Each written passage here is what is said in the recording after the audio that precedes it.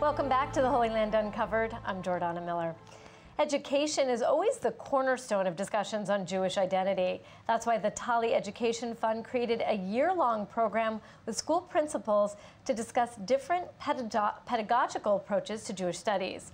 Now, the program recently sent its participants to New York, and joining me here in the studio to talk more about that is Nitza Elazari. She is the principal of Adam Ve'olamo TALI School, and Dr. Peri Sinclair, the Director of Professional Development at TALI. Thank you both for joining me.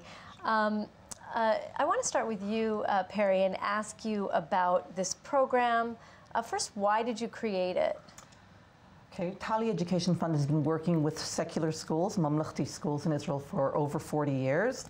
We've created textbooks, curriculums, experiential programs, and all to help these schools do more Jewish identity in the secular world, create programs that are appropriate for Judaism in Israel in the 21st century.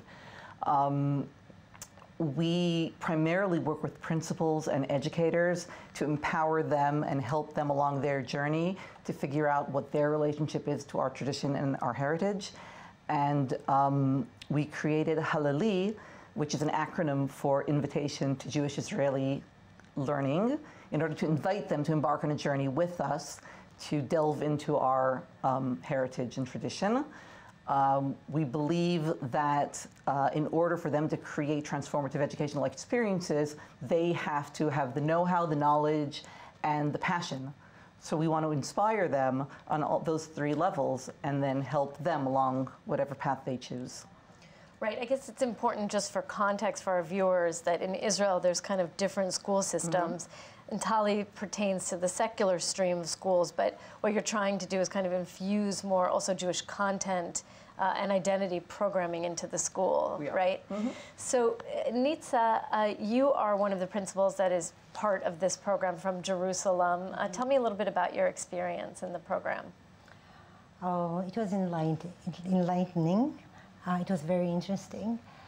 You see, I've been a part of TALI schools for 20 years as an educator, as a vice principal in a school in Jerusalem, and then as a principal.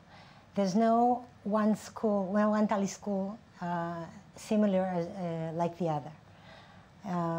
But this program was so special because it emphasized our Jewish identity for me personally and for my friends in the group.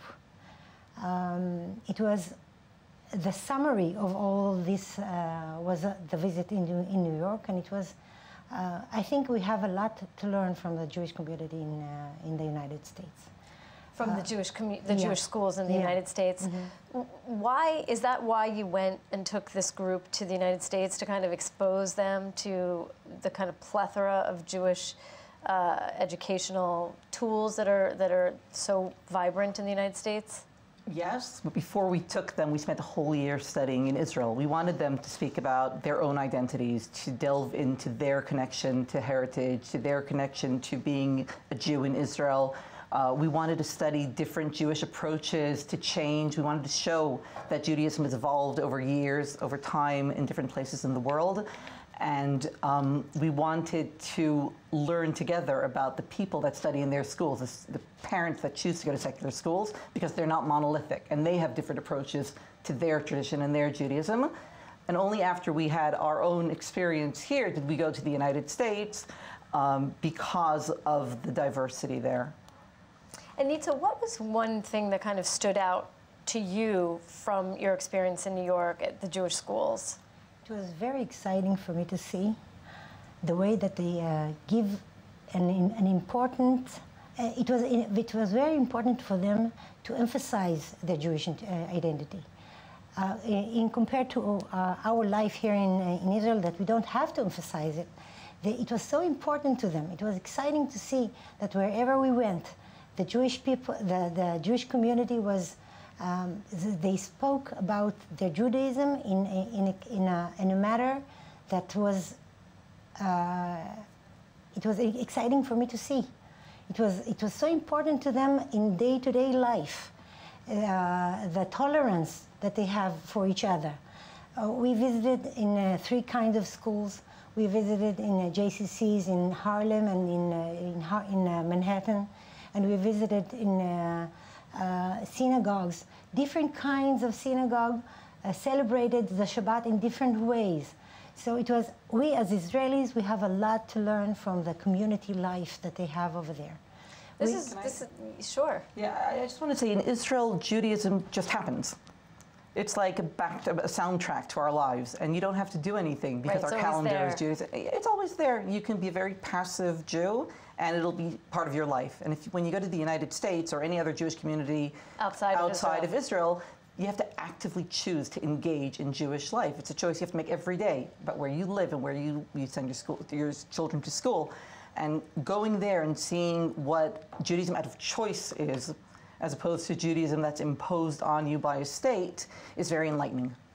Well, I was going to say, in Israel, it's a certain kind of charged dynamic here because of the lack of separation between religion and state, which of course the United States has.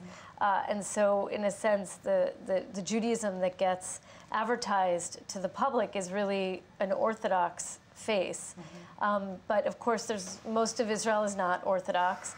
And I guess the challenge is trying to incorporate, a sense of Jewishness that reflects a variety of views and traditions. So what we hope is that participants of Halleli come back here and become more proactive and try to create a Judaism as opposed to experiencing what has been created for them. We want them to actively decide what their Judaism will look like and not just say, we're not religious, we're not, they have a more positive Jewish experience and Jewish identity that fits in with the larger Jewish people. Right. So Nitza, is there one change that you look forward to making in your school?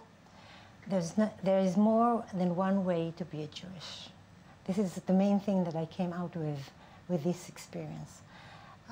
See, as a teacher for 20 years in TALI schools, one of the things that was important to me as a teacher to make the knowledge about the Judaism available for my students in their own, and by giving it a place in the day-to-day life. And the thing that I took the most from this experience was that there is more than one way, and every way you choose is legitimate, and it's okay. If this is the way you chose, your family, as a grown-up, as a child, it's okay. Just please do not forget your heritage, please do not forget your roots, and do not forget where we all came from. Peri, is a message of tolerance also part of this? Tolerance for different religious traditions within Judaism? I think that's something you gain from going to the United States. There are so many different ways to do Jewish. And you can go from one congregation to another, from one school to another, and they live side by side. They pretty much respect, they respect each other. Yeah, for the most part, they don't, yes. For the most part, they respect each other, and nothing's imposed upon them, as opposed to the way we live here in Israel. And I think if they come back, the teachers and principals come back and can be more tolerant and more accepting of liberal Jews from America who come here and want to do certain things, and the different flavors of Judaism that are growing here as well, right. That'll make Israel a much more tolerant and pluralist society. Right, well, it's really interesting and important work you're doing. Thank you so much, Peri and Nitza, for joining me.